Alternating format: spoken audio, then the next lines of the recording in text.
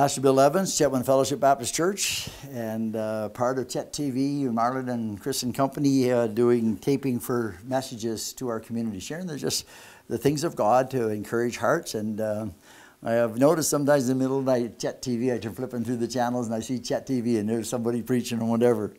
We're glad to be part of the program and to help with this idea. We want today to just cover some thoughts about Bible study. They call me, I'm a Baptist, we like to beat on our Bibles, and my Bible gets all beat up because we don't worship the book, we worship the one the book is about, and it gets all beat up, and my wife put a nice chamois cloth cover on there, did it up nice. And but inside the book it says this, Hear, O Israel, hear, O people of God, the Lord our God, the Lord is one, and you shall love the Lord your God with all your heart, with all your soul, and with all your might, all your strength, and such like he adds there. And he says, and these words which I commanding you today shall be in your heart. You shall teach them and do those things. I want to talk to you about such a thought. The Word of God and its part in our lives. If we profess to be Christians, it's supposed to have a part. We're supposed to read it. It's interesting. Paul uses in 2 Timothy 2:15 about the study to show yourself approved to God. And the word study, there is study with diligence. And the word diligence is an interesting Greek word, is spudo. And from where we think we get speedo, because it means be diligent, to get at it. Get your speedo on and go do it. And so jump in. And so he says to fulfill this Bible study idea, he wants you to be diligent. And be diligent to apply yourself and whatever. In chapter 3 of that same book, 3:15, 2 Timothy 3:15, he says, the scriptures are able to make you wise unto salvation. God wants us to know how to walk through this world, whatever comes, to know that he can save us, he can help us, he can just provide for us. I'm planning on retiring here soon, the good Lord willing, and if they get another preacher, then I'll be able to slow down some. I plan to let God take care of me. I'm going to work here and there at the jail and wherever else, and I'll do my part. But I have a promise from God to take care of me. And he says, he says, if you read the Bible, you'll find yourself, you're wise unto salvation. You'll know how to be saved. You'll know how to be cared for. I was young, but now I'm old. And Psalm 37 says, and I can say, I've never seen the righteous begging bread, or his descendants begging bread, and never seen the righteous forsaken. God will take care of me is my trust, and whatever. Why? Because I study my Bible, and I find these things to be true. And so Bible study 101 starts with this thought. The first thing is ask the author. You ever get caught in a situation, somebody says, what did you mean by that? And somebody comes back, I heard that you said this. What did you mean by that? They've come back to the author. You're the author of that statement. They want to know what you meant by it. Well, when we come to Bible study, that is a great idea to do. 1 Corinthians 2:14 says, the things of God are spiritually discerned. This book is to deal with encouragement physically in life. He'll supply all our physical needs. But he has a great interest in supplying our spiritual needs first. That in spirituality we come and have a relationship with God through his word and through his son Jesus. And as we do that, he says these things are spiritually discerned. You want to read my regulations here or whatever? We got hunting regulations we use. We got electrical code book. We got books for building things and whatever. Guys are a little harder time, I understand, with that. And I heard of if something is going to take more than 7 minutes to put together, most men won't have anything to do with it. That's an interesting statement. I get frustrated there. But he says things of God are spiritually discerned. And you ask the author for help. John 8:31-32, Jesus makes this statement. If you will seek the truth, you will know the truth, and the truth will set you free. He gives that as a promise. I find that wonderful. That if I open up, I come to God, God, what is truth? That was asked by Pilate when Jesus was getting ready to be crucified. He says, Jesus talked about the truth. He says, what is truth? People don't know what the truth is, and they're more inclined to believe a lie than they are the truth. They make up their own things. They come to the Bible with their own ideas. Well, how am I going to find in my Bible to prove what I believe? Doesn't matter what you believe is right or wrong. Jesus says, if you seek the truth, you really want the truth, you read the book, it'll jump right off the page, smack you in the face and say, here I am, ta-da, take it. So he says, if you will seek the truth, you'll know the truth. The truth will make you free. John 15:26, talks about the Spirit of God. When you're asking God for help, whatever, he says the Spirit will come and he will testify. He will take of the things of God and it'll make plain on the page what God wants you to know about Jesus. The scriptures are about Jesus, beginning to end. John 1:1 says, in the beginning was the Word. Jesus was called the Word of God. In the beginning in Genesis, in the beginning God. And the New Testament says that God was Jesus.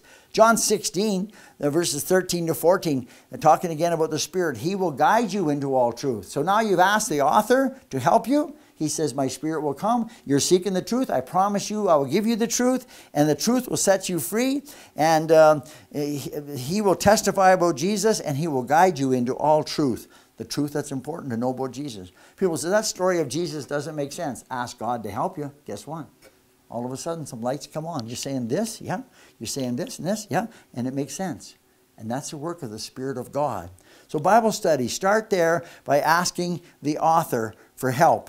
And then the next thing is that we should expect his help. Expect his help. Jesus said to the Jewish guys one time, if you believed on me, you would do the works of God. He's always arguing with the Pharisees, the religious leaders of his day, about their relationship with God. Well, we study the Bible all the time. Well, Jesus says, if you studied the Bible all the time, guess what? You would love me. And he said, you study the Bible and you hate me. You say I'm not who I'm supposed to be. I'm not the Son of God. That can't be, or whatever. I fit all the criteria that you know is true about the prophecies. But he says, you say you love God. You search the scriptures. Oh, you got to let me into heaven, God, because I know my Bible really well. Jesus makes a statement. He says, many will say to me, Lord, Lord, I did all these things. And you'll say, depart, because I didn't really know you. You knew my book, but you didn't know the person who gave you the book. You kept reading the love letter, but you didn't fall in love with the person it was from. And so there is God. The first thing, ask the author for help, and then expect his help. Matthew 11:29 says, come unto me, all ye that labor and are heavy laden, I'll give you rest. Take my yoke upon you. Learn from me, and you'll find rest for your souls. And you can expect his help. Psalm 119 is the longest psalm in the Bible, longest chapter in the Bible. 176 verses. We're not going to read them all today, but you can. And here we have in verse 97, when we read the Word of God, this is what he says, oh, how I love your law. It is my meditation all day long. Meditation is a big thing in society. Meditation is good to do. Meditate on the right things. Meditation where you just open your brain up to whatever. You invite all kinds of stuff in there. You want to be real careful. God says, you meditate upon my word. Oh, how I love your law. It's my meditation. I spend time. My sermons come out of my meditation on the Word of God that I read. I expect his help. Meditation, thinking upon it is really good. So verse 98 says this, your commandments make me wiser than my enemies. A little friend got a parking ticket, and I says, I'll pray that God will help you, because she was kind of poor student. And I said, I will pray that somehow somebody sends you the money to cover the ticket, or you find it in a pocket or some in your glove box or something like this. And she says, she calls me Grandpa. She says, Grandpa, can you just pray? Can you just pray that I stop doing goofy things that cost me money? Just pray that I stop doing it. Your commandments make me wiser than my enemies. The devil wants you to be robbed. The devil wants you to feel bad, all those things. And he says, she says, just pray that I would not do dumb things. And that's such an important thought there. Verse 99 of 117 says, I have more insight than all my teachers, for your testimonies are my meditation. Guess what, you young people? If you follow the Word of God, you can be smarter than your teachers. There's, teachers got education and all those kind of things. But it's just sometimes you'll have an angle that they haven't thought of or whatever. You might find it that with the help of God, you can remember stuff and do stuff on your exams and whatever. Surprise your teachers. All those things are possible. But he says, how does that come about? I have more insight than my teachers, for your testimonies are my meditation. And so God promises you can expect his help if you ask him when you come to study his word. Ask and you shall receive. Seek and ye shall find. Knock, it shall be opened to you. All those things are applicable to our time in studying the Word of God. That's the first thing. First, ask for help of the author. Expect his help. The next thing is, when you come to your Bible, It's really, really important that you read carefully. Read it carefully. Find a version that you can understand. Some people have argued, there's argument in theology and in churches around the country. King James Bible only, it was good enough for the Apostle Paul, it's good enough for the church today. It's a strange argument that seems to be only the English get the Bible. Everybody in the world gets the Bible in their language except the English. We get this old English, hard to understand. Majestic, very nice, yes. You're around it a bunch, you can really do it. But a simple version of the Bible, read it carefully, and you will find that your heart will be blessed. So read it carefully. Psalm 119, 103, look at what it says there. It says, how sweet are your words to my taste, sweeter than honey to my mouth. How many of you ever just take a scoop of honey, put it in your mouth, swallow real fast? Well, if you're trying to soothe something in your throat, you might. But generally you put honey in your mouth because you want to enjoy the taste. Let it get around to all your taste buds, on your tongue and back of your tongue and everywhere. You want the taste of honey. And he says here, Lord, how sweet are your words to my taste, yes, sweeter than honey to my mouth. And so God wants us just to enjoy the Word of God. Come and you'll find blessings. And say, He'll show you where to walk and how to walk, and blessings of walking in care with Him as we ask Him for His help. The next thing is, use a version so that you can understand. And do not be, I wrote an article in the newspaper one time, the only authorized version is the one you will use. The one you will use. If you got one you're not using, just a dust collector, that's not an authorized version. Use the one that you will read and let your heart be blessed. So we give here, give attention. Paul told young Timothy, give attention to reading. Read often. If you only read a little bit every day. We have a daily bread book around the church. We give them out. And just a little passage of scripture, a little story goes with it. Read and pay attention. Read it carefully. 1 Timothy 3, 14, 17 talks about the Holy Scriptures, which make you wise unto salvation. And, I was out of a broken home, and my parents were divorced and whatever. And when I became following Jesus in Sunday school and stuff like that, I'd run across a verse, and it says, when father and mother forsake me, the Lord will take care of me. That's been a verse that blessed my heart all my life, from being a young child, a young person. When father and mother forsake you, the Lord will take care of me. I found that to be true. And then find a trusted commentary. This story in the New Testament, the Pentecost has happened. The disciples are going out into the world. There's a guy named Philip, sees a guy in a chariot, walks up beside him and listens to him reading something out of the Old Testament.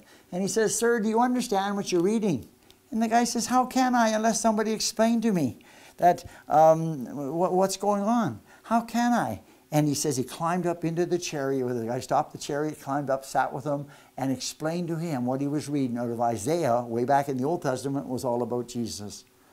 How can you unless somebody help you? That's why going to church is important. You go to church, pastor shares the Word of God. If he doesn't share the Word of God, you might as well go to another church. Go someplace where the Bible's the Word of God and it's shared, and whatever. But how can you, without somebody, find a trusted commentary? There's books. Find some that sometimes, no, this is the way it is, no other thinking. No, if you find a commentary, it gives you 2 or 3 ideas, but he says, I think this one makes the most sense. There's passages like that need that kind of treatment.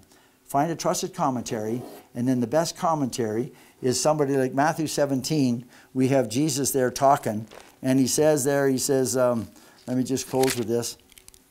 And he says these words. He says, and his disciples asked him, says, why did the scribes say Elijah must first come? And he says, and he answered and said, Elijah is coming and will restore all things. But I say to you that Elijah already came, and they did not recognize him, but they did to him whatever they wished. So also the Son of Man is going to suffer at their hands. And then the disciples understood that he spoke to them about John the Baptist. They asked the author for a commentary on what was said, and Jesus gave them the answer. You want to study your Bible? Ask the author for help. Expect his help. Get some help from others, pastors at church and whatever, and may your heart be blessed. Amen.